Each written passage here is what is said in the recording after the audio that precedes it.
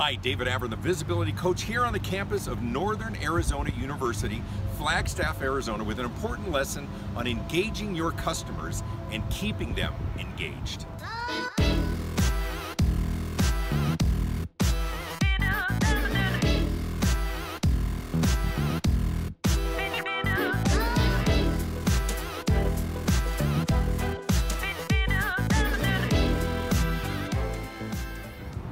So I'm here with my daughter, Sydney, who starts college in August, but is 6 weeks early, and it's college orientation for all the incoming freshmen.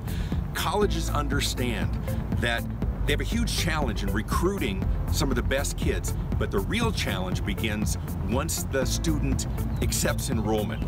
The challenge then, of course, is retention. The dropout rate is devastating for organizations, for colleges and universities across the country.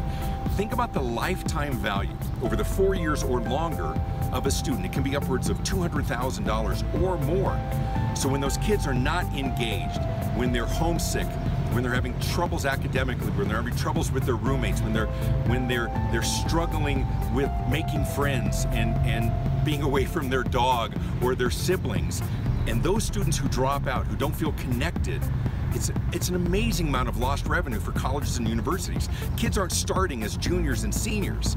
So every student that they retain is significant revenue that helps fund the mission of the organization.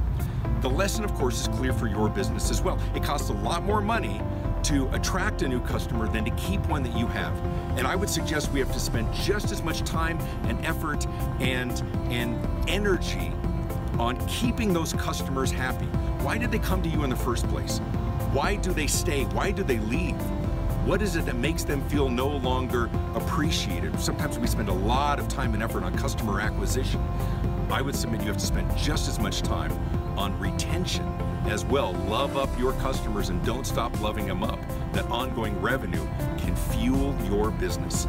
Having a great time here at NAU. Go Lumberjacks! David Avrin, the Visibility Coach, reminding you, it's not who you know, it's who knows you.